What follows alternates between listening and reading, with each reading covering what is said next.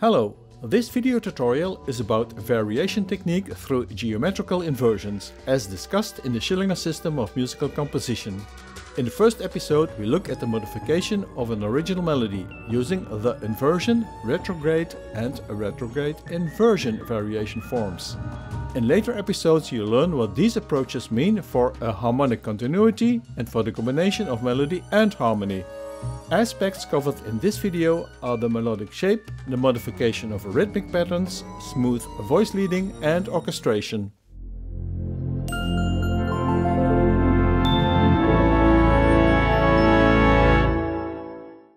In the Schillinger system, variation may be obtained through geometrical inversion. This comprises the set of four fundamental forms: original, inversion, retrograde and retrograde-inversion. In this episode, from a three-part series, we apply these to a diatonic melody example, and you'll see what this implies for the rhythm. Then there is a longer melodic continuity created from a combination of forms. You may support this tutorial channel by either subscribing or by making a PayPal donation on my website. Let's delve in and start with the fundamentals and the Schillinger system context. His System of Musical Composition is published as a 2-volume set with 12 books on various music creation aspects. Quite a few subjects are already covered in my many tutorial videos and ebooks. Here the focus is on Book 3, Variations of Music, and more specifically on Chapter 1, which is about geometrical inversions. There are the 4 inversion forms, which then may be combined into longer continuities. You'll find these 4 forms also in books on counterpoint and atonal music with pitch class sets. Schillinger frequently applies a generalization approach and therefore extends the 4 inversion forms to harmony and the combination with melody. The 23 pages long chapter is concise, and I decided to turn it into this 3-episode tutorial series with fresh examples. As a starter to the Schillinger system, you may want to watch this video, which introduces some of his concepts and terminology. Throughout the series, I will make frequent reference to this overview diagram to help you navigating the subject. The 4 variation forms will be introduced with a simple example. It is a 6-note motif with a binary synchronization rhythm. Watch this video tutorial, which is an introduction to this category of Schillinger rhythms. Listen to the original form of the motif and notice the symmetry in the note attack duration pattern.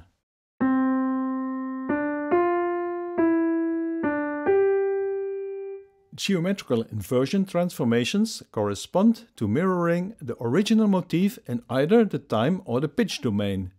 To find the inversion form, we choose the pitch C as the mirror axis. Thus, the pitch D, a major second above the C, becomes the pitch B flat. The F above C becomes the G below, and so forth. Note that I use the labels O, I, R and RI, whereas in the Schillinger book you'll find the labels A, B, C and D for these operations. I find that unnecessarily confusing. So here is the inversion form.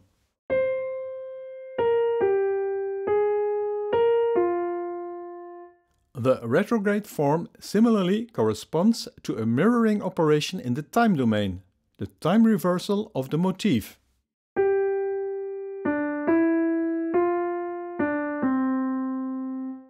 When mirroring in both domains, we obtain the retrograde inversion form.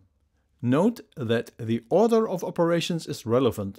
First we determine the inversion form, then apply the time domain reversal.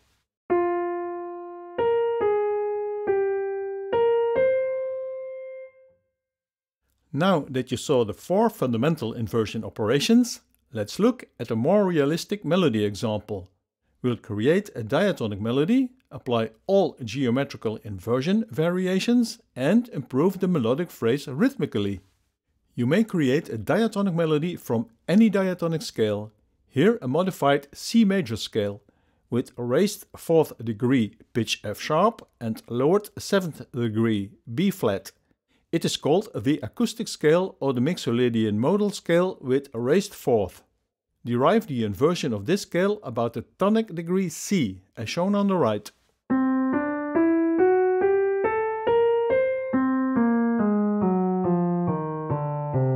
I uploaded a set of 4 tutorials on Schillinger diatonic pitch scales that you may want to watch. From this scale, create a melodic form with free rhythm, which becomes busier with shorter note durations near the end, a natural tendency. The melodic shape displays an overall ascending pattern. Notice the steps versus leaps, the apex, and how I locally respect the ascending tendency of the F sharp and the descending B flat.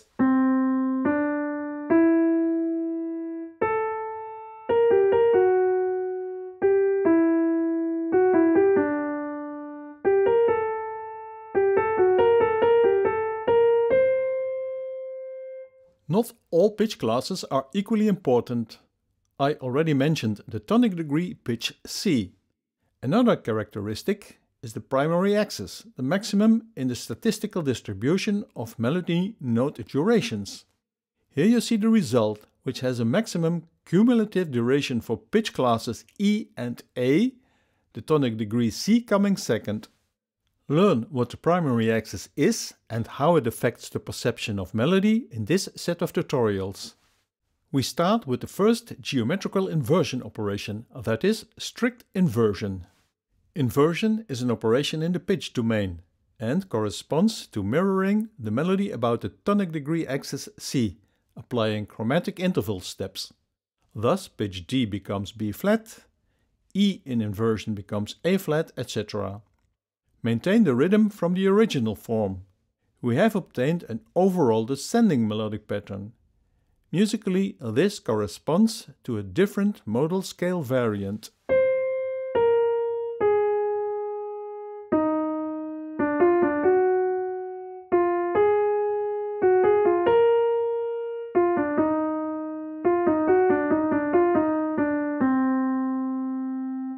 In order to create the retrograde variation, we apply the mirroring operation in the time domain.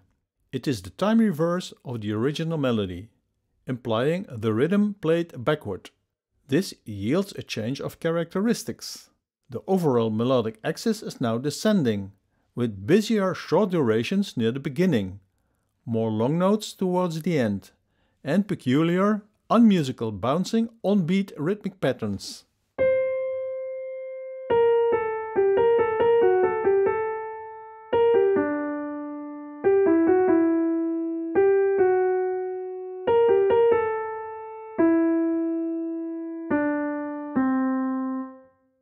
Let's modify and improve the rhythm by overlaying the rhythm from the original form. Now you'll get better rhythmical balance.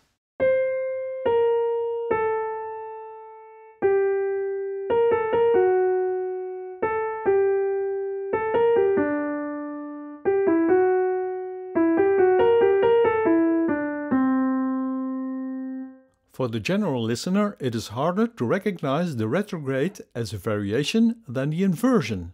It is a more remote variant. As yet another alternative, overlay a new rhythm, maintaining most subscale level rhythmic pattern characteristics from the original.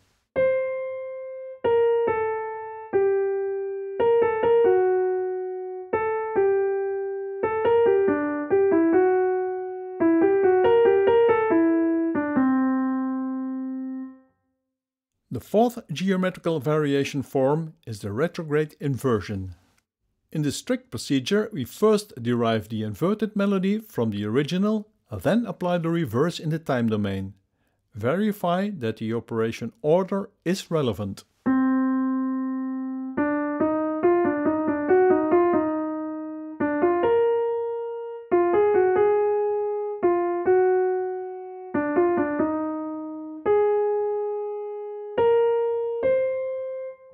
The result sounds even more remote and is hard to recognize for the listener. This is a fairly common operation in atonal counterpoint context, less so in the diatonic context. As before, we modify and improve the rhythm by overlaying the note durations from the original form. Now there is more similarity. We have the overall ascending melodic axis and busier rhythms near the end.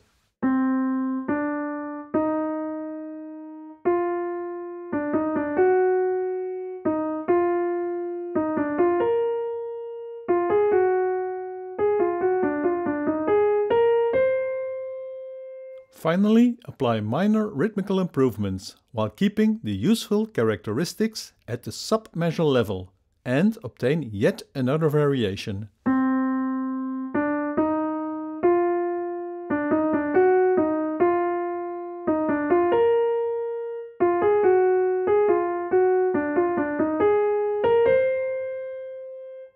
As a next step, you'll see extended longer melodies.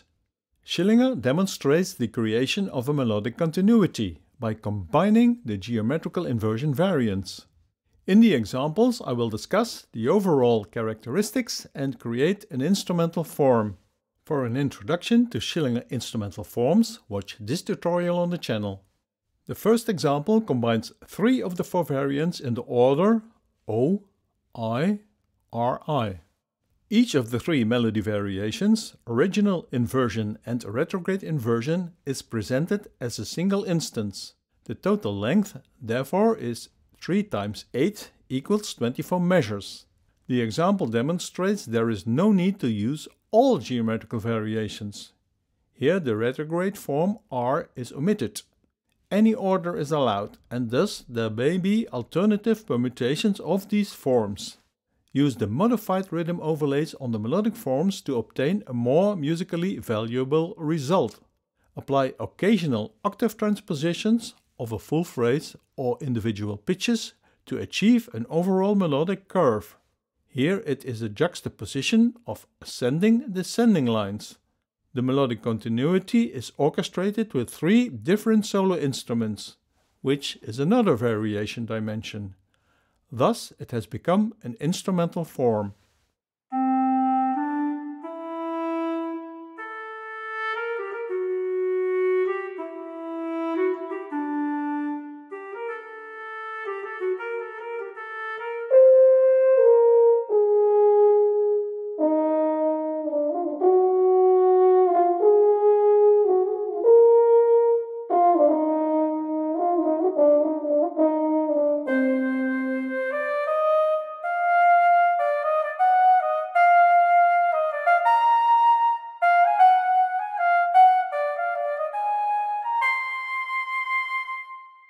The second example is more extended, with 6 melody statements. Now all 4 geometrical inversion variations are used. Also implement the Schillinger theory of rhythm concept of coefficients of recurrence. Here 1, 2, 1, 2, to obtain a chain of single and multiple instances, multiple melodic form statements. The result is an extended longer example. The end of a melodic subphrase need not necessarily coincide with a bar line at the current time signature. This is reflected in the orchestration, see measures 8, 15 and 19. It is a consequence of the chosen rhythmic pattern overlay and the time signature, here 4/4, or by design. This is yet another degree of freedom to disguise the series of melodic forms and create irregular phrase length. We have obtained a unique long melody line based on an original theme or melodic form. Note the overlap 1 to 3 notes when there is a new instrument entering.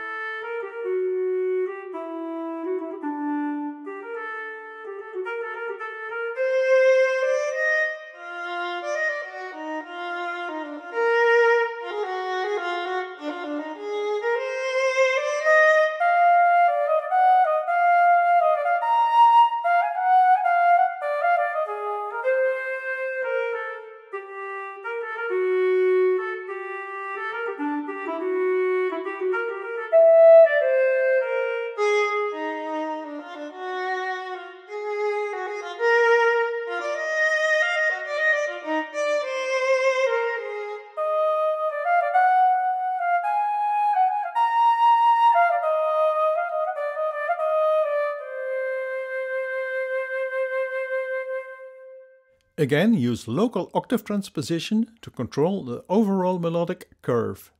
These examples were created from a diatonic scale. The same technique can be used for symmetric or any type of pitch scale.